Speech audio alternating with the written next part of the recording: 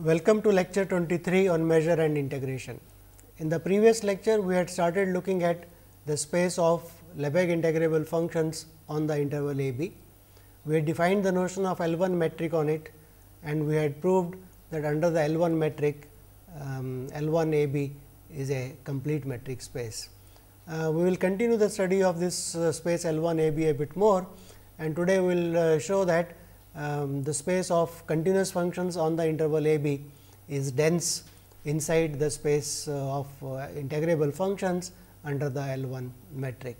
So, let us just recall the proof of the fact that the space L1 a b under the L1 metric is complete.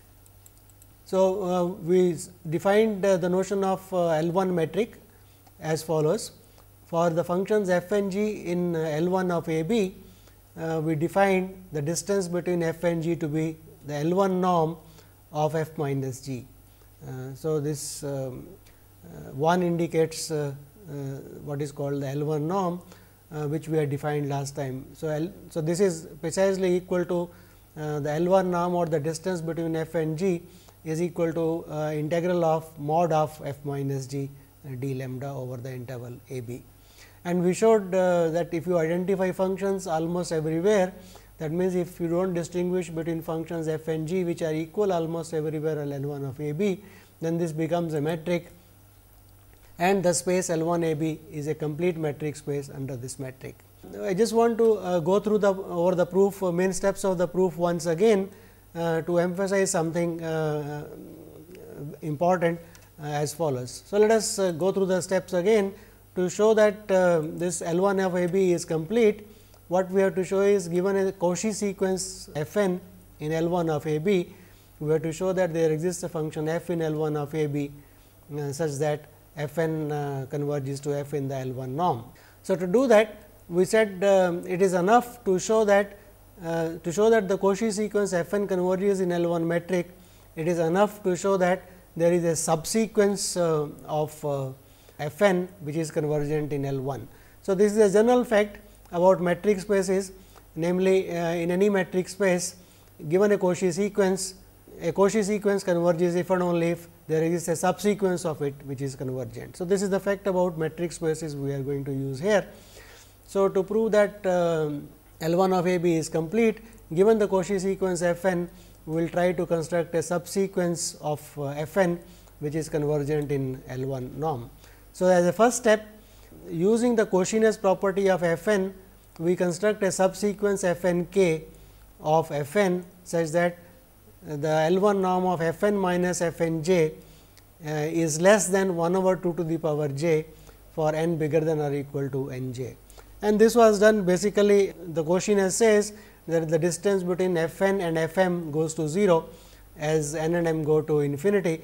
So, after some stage, the difference between f n and f m can be made as small as you want. So, by using induction, we construct this subsequence, say that f n minus f n j L1 norm is less than 1 over 2 to the power j.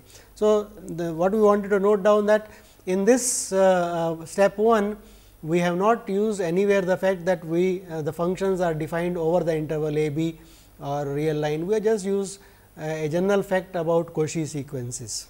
In step 2, we said that look at the Cauchy sequence f n k that we have just constructed. This has the property that the L1 norm, summation of the L1 norms of f n 1, that is the first term, plus the consecutive differences, the norm of f n j plus 1 minus f n j is a convergent series. This follows from step 1, because in the step 1, the difference between f n and f n j. So, f n plus 1 j minus f n j is less than 1 over 2 to the power j. So, that clearly says that this sum of the norms will be less than 1 over summation 1 over 2 to the power j, which is finite. So, again this follows from step 1, and we are not using anywhere the fact that our sequence is our underlying space is the real line or the interval. And now, in step 3, we wanted to conclude that the function f n 1 x plus summation of f n j plus 1 x minus f n j x exists almost everywhere. And if you recall, the proof of this was from the fact using the series form of the Lebesgue dominated convergence theorem. Namely, whenever you are given a series of L1 functions, and if the L1 norms are finite, then the functions series itself is convergent almost everywhere. So, again here we do not use the fact that we are over the real line. So, this step 3 also is valid, and hence as a consequence of that theorem of Lebesgue dominated convergence theorem in the series form, we get that f is L1 and the L1 norm or L1 and the integral of f is equal to integral of sum of the corresponding integrals. And as a consequence of this, it follows that f and j converges to f in L1. So, what we are saying is, in all these steps, we have not used anywhere the fact that we are working over the real number system. So, this proof carries over to any measure space, complete measure space x s mu, and that means we can replace the real line by any set x, and the sigma algebra of Lebesgue measurable sets by a sigma algebra of subsets of x, and a measure mu such that x s mu is a complete measure space, and we can define the space of mu integrable functions. We can define L1 of x, the space of integrable functions, and the notion of the L1 norm makes sense for any function f on the measures on the space x. If it is mu integrable, we can define the L1 norm of this. So, what we are saying is that the L1 norm makes sense makes sense for any L1 metric makes sense for any on the space of Lebesgue on the space of integrable functions on any measure space x s mu, which is complete. And as we have seen just now in the proof of the theorem, we do not use anywhere the fact that we are over the real line. We use general statements about metric spaces, or we use the series form of the Lebesgue dominated convergence theorem. So, as a result, I am saying that the same proof which we have worked out, that saying L1 of AB is complete, works very well for the space L1 of x s mu, where x s mu is any measure space. So, that gives us the Rees-Fisher theorem for a complete measure space x s mu, saying that the space of integrable functions on a complete measure space under the L1 metric is always complete. And so that is one observation.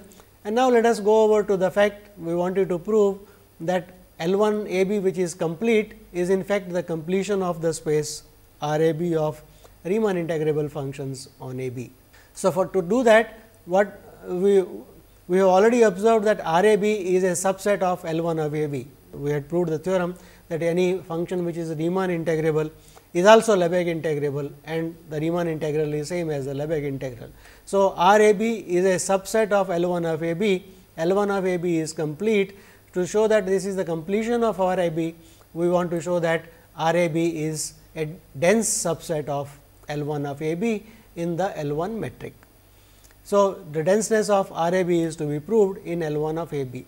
In fact, we will prove something much stronger. Remember that every continuous function on the interval A B is also Riemann integrable.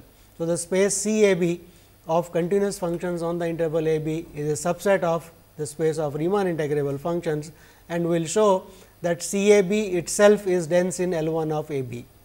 That means, for any function f in L1 of A B and any number epsilon bigger than 0, we want to show that there exists a function g belonging to C A B, a continuous function such that the norm of f minus g is less than epsilon. So, that will prove that C A B is complete in L1 of A B. So, we will do it in steps. Step 1 is that given that function f in L1 of A B, which we want to approximate by a continuous function, it is enough to prove the theorem for functions in L1 A B such that f is bigger than or f is a non-negative.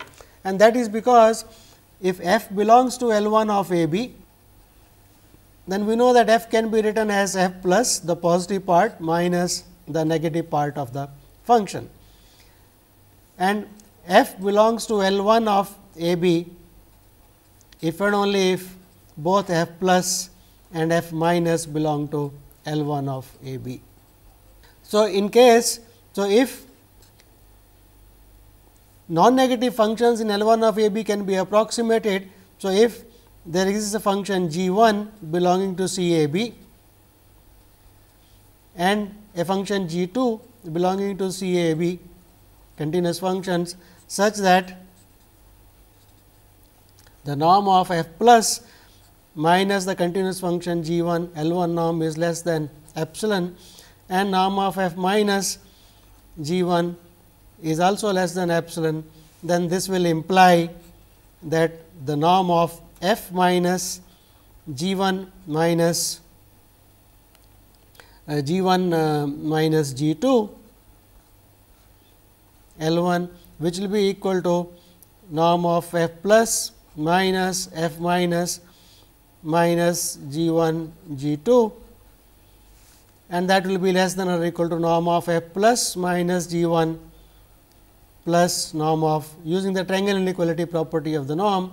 So, f minus minus G2, and that will be less than epsilon plus epsilon. So, we will have a, so if we call this function as g. So, what we are saying is that if non-negative functions in L1 can be approximated by continuous functions, then any function f in L1 can be approximated, because f can be split as a difference of two non-negative functions in L1. So, this is step 1, namely that it is enough to prove the theorem for functions which are integrable and which are non-negative. So, this is the first observation, that showing that CAB is dense in L1 of AB, we can assume that the function f in L1 AB is a non-negative function. So, there is the first simplification or first step. The second step says that for a non-negative function f in L1 AB, so observation is that for a non-negative integrable function, there exists a non-negative simple measurable functions in L1 AB, such that the norm of f minus s is less than epsilon. So, what we are saying is that if f is a non-negative integrable function, then it can be approximated by a non-negative simple measurable function which is integrable. So, let us prove this step. How does we do that? So, we are given that f is non-negative and f belongs to L1 of AB. Now, because f is non-negative and it is integrable, so f is non-negative measurable. So, f bigger than or equal to 0, f measurable implies there exists a sequence S n of non-negative simple measurable functions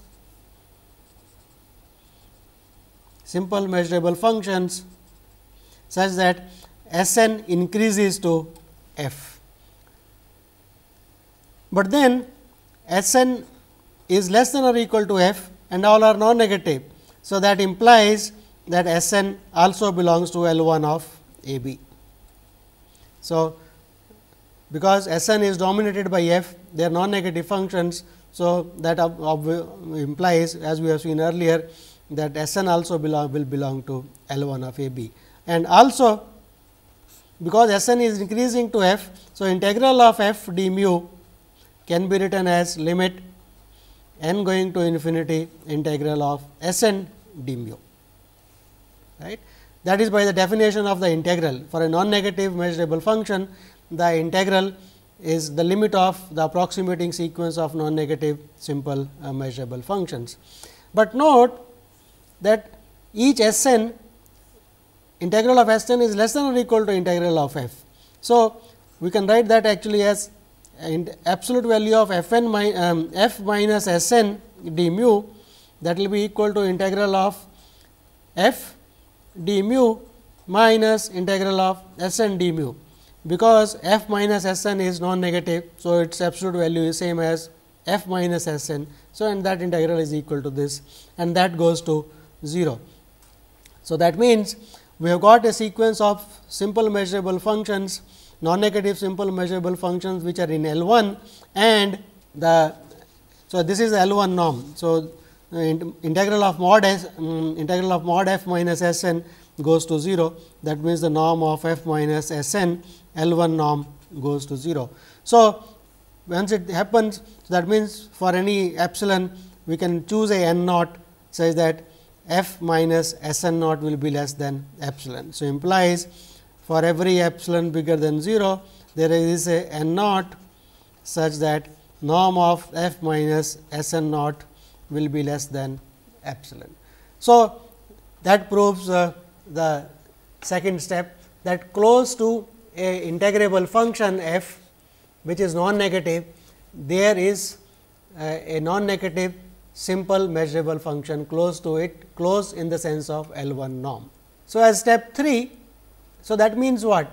That means, in order to approximate f by a continuous function, we can approximate, it is enough to approximate non-negative simple measurable functions in L1 by a continuous function, because f can be approximated by a simple non-negative simple measurable function in L1, and if non-negative simple measurable function can be approximated, then we will be through. So, what we have shown till now is that the non-negative simple measurable functions in L1 are dense in L1. That itself is of interest, a result of interest is independent result of interest. That means, for integrable functions, the non-negative simple functions are dense close to it, and using positive negative part, this will give you that in the space of L1 of A B, if you look at the simple integrable functions, they are dense in L1 norm. So, for us our theorem, so it is enough to prove that for a simple non-negative simple integrable function L1 of A B, there exists a function g, continuous function close to it. So, that is what we have to prove our theorem. So, let us we have got a simple S, which is simple integrable non-negative function. So, that means what?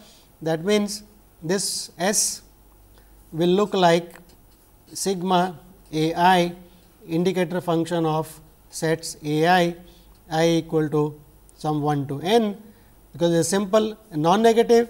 So, a i's will be bigger than or equal to 0, and these sets a i's are subsets of a b.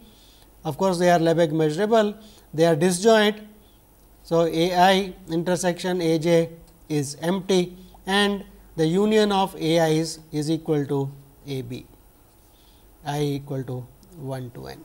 So, saying that S is a non-negative function, which is non-negative simple measurable function, which is in L1. So, non-negative simple means it is of this type, and obviously, this becomes integrable. So, this must be of this form, right. So, what we want to show is that to show there exists a continuous function g on A B, such that norm of S minus g is less than epsilon. So, this is what we have to show.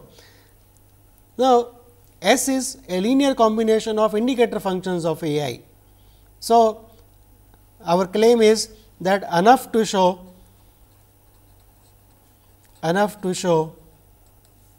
So, to prove that this claim, it is enough to show that for every A inside A B, of course, A Lebesgue measurable, there exists a function g which is a C A B, such that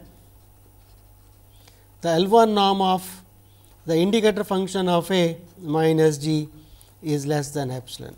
Saying this is enough, because if this is true for every I, so the reason is because if true, then what we will do, for every I will approximate the indicator function of A I. So, for every I, find g I belonging to C A B, such that the L1 norm of the indicator function of A I minus g I is less than epsilon. So, we will do that for every I equal to 1 to up to n. Then it will imply that if I define g to be equal to sigma A I of g I, a I times the function g I, then this function is a continuous function, because it is a finite linear combination of continuous functions. So, this is a continuous function, and the L1 norm of sigma a I 1 to n of indicator function of a I minus this g, and this is s. So, the norm of s minus g L1 norm will be less than or equal to sigma mod a I norm of L1 norm of indicator function of a I minus g I. So, that is by triangle inequality, okay, where g is a sum of sigma a I g I. So, I can say it is less than or equal to absolute value 1 to n of mod a I times this, and each one of them. So, this is less than sigma I equal to 1 to n mod a I, and this each one of them is less than epsilon. So, it is less than this, which is a small quantity. So, we can modify this epsilon suitably. So, we will have that if, so what we are saying is to prove that for every non-negative simple measurable function S, there is a continuous function g close to it in the L1 metric. It is enough to show that for every indicator function of a set A in L1 in A B, there is a function continuous function close to it. So, that is what we have to prove. So, let us do that. So, let A be a subset of A B and A Lebesgue measurable. To show there is a continuous function close to it. So, for that to prove that, let us make an observation here to show that there exists a continuous function g close to that. So, that means C of A B such that norm of indicator function of A minus g is less than epsilon. So, this is what we have to show. So, for that let us observe one thing. So, note, which you can call it as a lemma, which we have already proved while dealing with the Lebesgue measure, but let us recall the proof of this once again, that look at the Lebesgue measure of the set A. A is a subset of A B. So, it is a finite quantity, and the Lebesgue measure, what is it equal to? Lebesgue measure of the set A, because A is Lebesgue measurable, it is same as the Lebesgue outer measure of A by definition, and that is equal to the infimum of, given the set A, cover it by disjoint intervals I j, some finite number of them, I j are pairwise disjoint, and look at the sums of these intervals, lengths of these intervals I j 1 to infinity, and take the infimum of all such things. So, lambda star of A, which is same as the Lebesgue measure of A, is nothing but the infimum of the sums of the lengths of those intervals I j's which cover A, and we can assume that they are pairwise disjoint. So, that is what is being that is the definition, and now this being finite because it is inside A B. So, implies for every epsilon bigger than 0, I can find intervals I n's, there exist intervals I n belonging I n's intervals n equal to 1, 2 and so on, such that the set A is contained in union of I n's n equal to 1 to infinity, and I n's are pairwise disjoint. So, I n intersection I m is equal to empty, and it is a infimum. So, I can make lambda star of A, which is same as lambda of A plus epsilon should be bigger than summation of lambda of A plus epsilon cannot be the infimum. So, that must be bigger than summation of lambda of I n's, right. So, that is by the definition that lambda star of A or lambda of A is the infimum of certain things. So, lambda of A plus epsilon cannot be the infimum. So, it must be bigger than some terms over which you are taking the infimum. So, this is true. So, that means, and this is finite. So, that implies, so here is the observation that this sigma lambda of I n's n equal to 1 to infinity is finite, right, because lambda star of A, which is lambda of A, which is finite, is inside A B. So, this is finite. So, we can choose. So, this is a series which is convergent. We can choose a stage, say n naught, such that the sum from n naught plus 1 to infinity of lambda I n is small. So, let us say it is less than say again epsilon. Okay. So, now define. So, then let us look at the set A minus union I n equal to 1 to n naught. Look at this. So, this is a subset of A is contained in. So, recall A is contained in the union of I n's. So, I can say this is subset of union of n equal to 1 to infinity of I n's, because A is contained in this, minus union n equal to 1 to n naught of I n's. But that means, this is equal to union of I n's n equal to n naught plus 1 to infinity. So, this is set is same as this. So, that implies by the subadditive property that lambda of A minus the union of the intervals I n from 1 to n naught will be less than summation of lambda I n equal to n naught plus 1 to infinity, and that we know is less than. So, here is the property 1. So, by 1 this is less than epsilon. So, the difference of the measure Lebesgue measure of the difference of A minus this finite union of disjoint intervals is less than epsilon.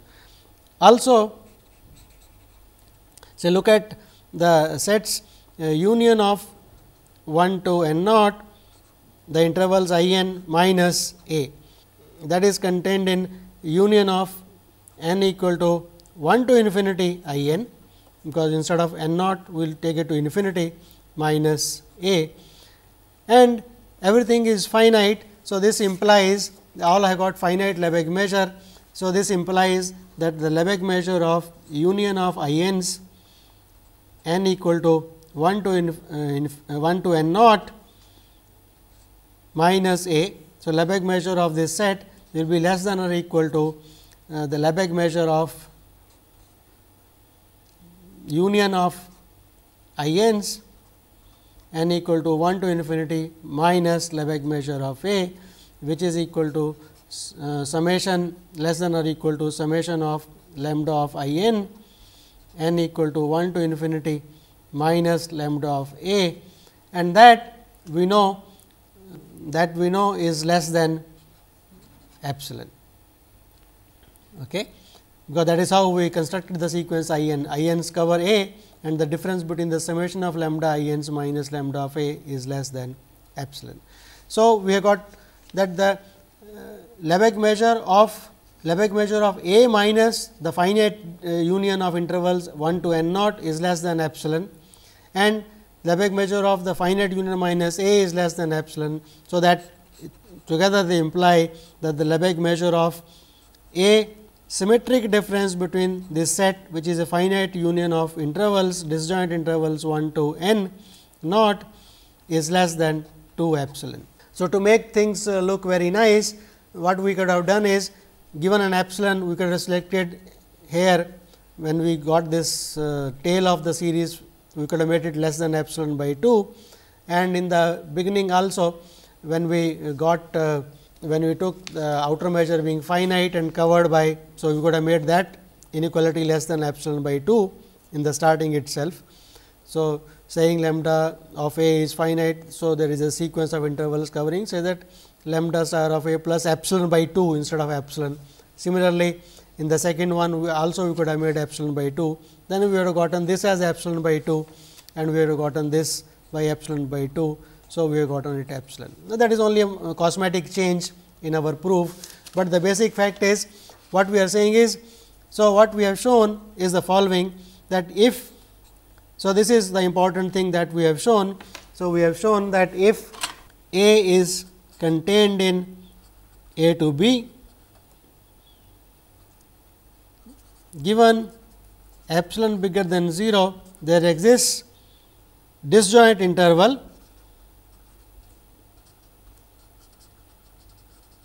I 1 some I n naught such that the Lebesgue measure of the set A symmetric difference between this union of the intervals I n's 1 to n naught is less than epsilon. So, this we had proved earlier also for general measures. So, I have repeated the proof for the Lebesgue measure, because it is good to revise things anyway. So, using this, but now let us look at what does this statement last statement mean. That means, this thing is nothing but integral of the indicator function of A minus the indicator function of sets A I n's, which are pairwise disjoint 1 to n naught, absolute value of this. So, this quantity is precisely equal to this. So, what we are saying is the indicator function of A delta B is absolute value of indicator function of A minus indicator function of B. So, this is a general fact. So, I am using that here. So, Lebesgue measure of a set is the integral of the indicator function, and the indicator function of the symmetric difference is the indicator function of the difference of absolute value of the difference. So, that is less than epsilon. So, as a consequence, what we are saying is that given a set A inside the interval A B, we can find finite number of disjoint intervals I n such that this property is true. Okay. But now, note that these are disjoint intervals. So, this is equal to the indicator function of A minus the summation indicator functions of I n's n equal to 1 naught n naught d lambda. So, that is less than epsilon. So, what we have proved that that if you look at the indicator function of a set A inside the interval A B, then there are disjoint intervals I n such that the indicator function of A minus the sums of the indicator function of these intervals I n's will be less than epsilon. Okay. And now, what we wanted to approximate, so this is same as the L 1 norm. So, we have got the L 1 norm of the indicator function of A minus the function which is a sum of the indicator functions of I n's 1 to n naught, that is less than epsilon, the L 1 norm. But our aim was to approximate the indicator function of A by a continuous function, and we are saying that the indicator function of A is close to sum of indicator functions of intervals. So, what does that mean? That means, if I can approximate each one of these interval functions which are indicator functions of intervals inside the interval A B and a finite number of them by a continuous function, then I am through. So, the next step is to show that. So, let us write it as further we claim that if I is an interval, if say I is an interval inside the interval A B, then there exists a continuous function g C A B such that with the property that norm of the indicator function of the interval I minus the continuous function is less than epsilon. So, once we are able to prove this fact, for each interval I n we will have a continuous function, take the sums of those. So, they will approximate the sum of the indicator functions of the intervals, and that in turn approximates the indicator function of A, and our proof will be complete. So, what we want to show is that given a interval inside, so given the interval I, so here is A and here is B, and we are given a interval inside it. So, I just want to draw a picture and show what is the proof going to be. So, here is the interval I inside it, let us say it is C to D. Okay. So, the indicator function of A, indicator function So, we have got the indicator function of C to D. Okay. So, let us look at, so this is going to be the indicator function of, so this height is 1. Okay. So, let us just draw, this is 1. So, the indicator function of the interval C to D looks like it is 0 here in A to C, and C to D it is going to be 1, and D to B it is going to be 0 again here. It does not matter what are the values at the point C and D. Now, we want to approximate this by a continuous function. So, and it is obvious what we should be doing to make this function continuous and such that the area below the graph of this function does not exceed too much. So, let us take a point here which is C minus 1 by n for any n, and let us take a point here which is D plus 1 by n. So, take this point, and now what we do is we take the function. So, I am going to define a function g n. What is the function g n? It is 0 in A to C minus 1 over n. In this portion it is 0, and in the portion between C minus 1 over n to C, it is going to be the line joining. Okay. So, that is a line segment. So, I am describing the graph of this. So, the line segment, and then it is 1 in the interval C to D. So, it is 1 in the interval C to D, and then again from D where the discontinuity is coming, I join it by the point D plus 1 over n. So, it is again the line joining that between D plus 1 over D to D plus 1 over n and 0 remaining. So, what I am saying is, if you are given the indicator function of a sub interval of a b, then I can always make it continuous. I can approximate by a continuous function. So, what will be the extra thing we will be adding? We will be adding the areas of these two rectangles. So, if I define this as a continuous function g n, then what is the L1 difference? So, the integral of mod of the indicator function of the interval I, which is C to D, minus this continuous function g n d lambda will be equal to the areas of these two rectangles. The height is 1. So, it is 2 by n, because each triangle, because this length is 1 by n, this height is 1. So, half base into height. So, it is n by 2 actually. So, multiply by 1 by 2. So, that is 1 by n, and that goes to 0 as n goes to infinity. So, that will prove the fact that close to the indicator function of, so that will prove the fact that the close to indicator function. So, close to the indicator function of an interval, there is a continuous function, and hence close to the indicator function of any set inside the interval a b, there is a continuous function, and that will, and finite linear combinations of the indicator functions are the simple functions.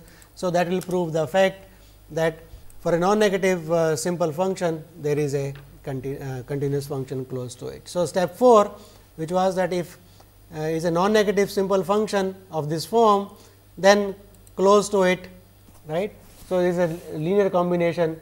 So, indicator function a I chi a I, I am just repeating the last step again. So, because each one of them can be approximated, if each one of them can be indicator function of intervals can be approximated, then the simple function can be approximated. So, the problem came to approximating indicator functions of sets inside the interval a b, and for that we said we will use a lemma which says that given epsilon bigger than 0, there exists a set f inside a b, which is a finite disjoint union of intervals, say that the Lebesgue measure of asymmetric difference f is less than epsilon. So, using that we will get that indicator function of a minus the indicator function of this set f, which is a finite disjoint union of intervals, and so problem reduces to approximating indicator functions of intervals inside the given interval a b, and for that we just extrapolate by piecewise linear functions and get the required thing. So, indicator function of an interval, there is a continuous function close to it. So, for that we just now said look at the graph of so here is A to B. Okay. So, look at some point close to it c minus 1 over n or c minus 2 by n, and take this linear piecewise linear function which is a continuous function, and that will approximate in L1 norm the given function, the indicator function of an interval. So, that will prove the fact, namely that close to a L1 function there is a continuous function. I just want to discuss the proof of this theorem. In effect, we have almost used all the results on measures and on integration that we have proved till now. So, and this is the technique which we use to prove things about integrable functions. So, what we wanted to show was that given a function f which is integrable on the interval a b, there is a continuous function on the interval a b such that the L1 norm of the difference is small. That means, every integrable function on the interval a b can be approximated by a continuous function. So, what was the first step of our first step in our proof was that since every function f can be written as the positive part minus the negative part, and f integrable implies if and only if the positive part and the negative part are integrable, and we want to approximate f by a continuous function which is the difference of two non-negative integrable functions f plus and f minus, and if we can approximate each one of them separately, then we can combine them to approximate the function f. So, the first step was, namely we can assume without any loss of generality that our integrable function is non-negative, that is one. So, the next step is, so if we take the function f to be non-negative and integrable, how is the integral of non-negative functions defined? They are defined by looking at limits of increasing sequences of simple measurable functions and taking their integrals. So, we go back to the definition of integral of a non-negative function. So, f non-negative integrable implies f is non-negative measurable. So, as a consequence or the definition, there exists a sequence of non-negative simple measurable functions such that, call that as S n, such that the sequence S n of simple non-negative simple measurable functions increases to the function f. But if S n is increasing to f, that means S n is less than or equal to f and f is non-negative. So, that implies each S n is non-negative and integrable. So, S n is a sequence of simple non-negative integrable functions on the interval a b, and the integral of S n increases to integral of f. That means, that is equivalent to saying that S n converges to f in L1 norm. So, given f a non-negative integrable function, we have a sequence of non-negative simple integrable functions in converging to it in the L1 norm. So, this is a fact that simple functions in L1 f a b are dense, but we want to go a step further. So, look at a simple function now. So, to approximate f which is non-negative, we have got a sequence of simple functions converging to it in L1. That means, close to f which is non-negative integrable, there is a simple integrable function. So, if we can integrate, if we can approximate simple non-negative simple integrable functions by a continuous function, then we are through. But a non-negative simple function is a finite linear combination, non-negative linear combination of indicator functions of sets. Okay. So, and if we can approximate each indicator function by a continuous function, then the corresponding linear combination of those continuous functions will approximate the simple function. So, the next step is that to show that close simple integrable functions can be approximated by a continuous function, it is enough to show that the indicator function of a set A inside A B is can be approximated by a continuous function. So, it comes down to saying that look at a set A which is Lebesgue measurable inside the interval A B, and we want to approximate the indicator function of this set by a continuous function. And here comes the property of the Lebesgue measure, that the Lebesgue measure of a set A inside A B, that means it is a finite set of finite Lebesgue measure. We can approximate this set by finite disjoint union of intervals. And what does that approximation mean? It means that given a set A inside the interval A B, which is Lebesgue measurable, there exists a set which is a finite disjoint union of intervals, such that the Lebesgue measure of the set A and the symmetric difference of this finite disjoint union is small, is less than say epsilon. And but saying that the Lebesgue measure of the symmetric difference A with a finite disjoint union is small is same as saying that the L1 norm of the indicator function minus the difference between the L1 norm of the indicator function and the linear combination of the indicator functions of those disjoint intervals is small. And we want to approximate the indicator function by a continuous function. So, and close to it is a finite linear combination of indicator functions of intervals. So, the problem reduces to approximating the indicator function of an interval inside the given interval A B by a continuous function, and that is achieved by just piecewise making the indicator function piecewise linear. So, this is the step. In effect, we have used almost all the theory in proving this theorem. So, that theorem proves that C A B is dense. So, that proves the fact that C A B is dense in L 1 of A B, and C A B is a subset of R A B. So, that will prove that R A B is dense in L 1 of A B, and hence as the result we get that L 1 of A B is the completion of the space of R A B and of course, of C A B. So, that proves the theorem. So, very important result that L 1 of any interval A B is complete, and as we observed L 1 of any subset also will be complete if you look at the proof, and it is a completion of R A B. Let us look at some more properties of these functions. So, let us look at a function f in L 1 of R. So, f is an integrable function. For real numbers h and k, let us define f h f lower h of x, namely equal to f of x plus h. So, the value of this new function f lower h at x is the value of f at the translated point x plus h. So, this we call as a translation of the function f.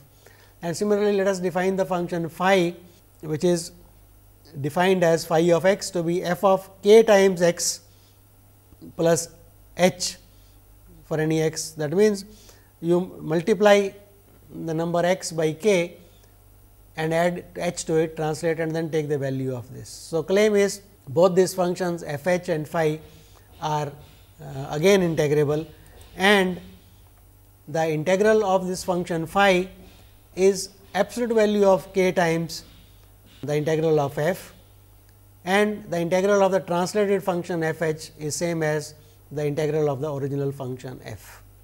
So, that means, the space L 1, if we make a translation or a magnification, then these are again leave the functions in the space L 1 and with these properties. So, these can be easily proved on the lines that we have proved just now. So, let us try to prove that integral of f h x d lambda x is equal to integral of f x d lambda x. So, let us we want to prove for every f in L 1. So, again we will be using that simple function technique. So, we want to prove for every f in L 1. Okay. So, note we can assume. So, step 1, show true for f non-negative. So, it is true for f non-negative, okay. Because once it is true for f non-negative, I can look at the positive part and the negative part. Okay. So, first show it is for, and how do you show it is true for non-negative? So, step 2, show true for a simple function S belonging to L1 S1 S non-negative simple,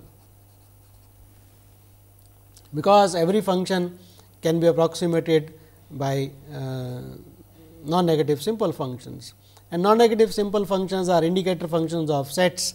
So, step 3, show that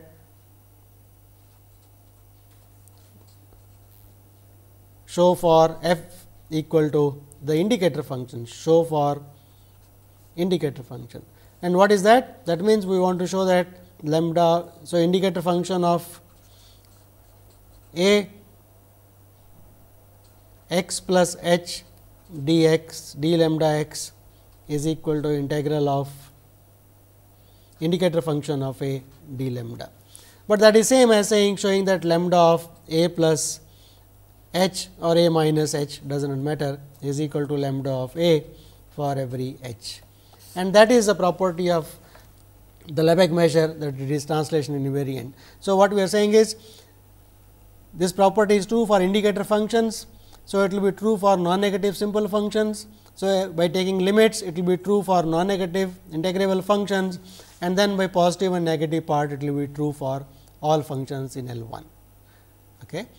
And a similar result will work for second inequality, second identity, namely if I multiply.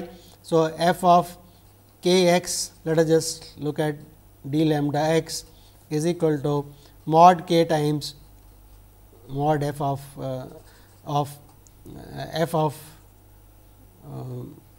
mod k times f of x d lambda x. So, that again by the same technique, let us look at what happens when it is an indicator function. So, lambda of multiplication k times a set E, what is it equal to? And we look at this via outer measures, one can show that this is same as mod k times lambda of E. So, you show it for all sets E which are Lebesgue measurable, then this is equal to the indicator function, and then finite linear combination of indicator functions and so on. So, I urge the reader to verify this by the simple function technique. So, these are properties of Lebesgue integrable functions. So, what we have done is that we specialized the space of integrable functions on the real line and deduced some nice properties, and one of the properties was that the space of Riemann integrable functions is dense in the space of Lebesgue integrable functions. And so, in one sense this is very nice, and so this completes the process of extension of measures and defining integrals with respect to measures and their properties. In the next few lectures, we will start looking at how does one construct what are called product measure spaces, and how does one integrate on product measure spaces. So, this is an important part of measure theory, that means measure and integrations on product spaces. We will start looking at in the next lecture. Thank you.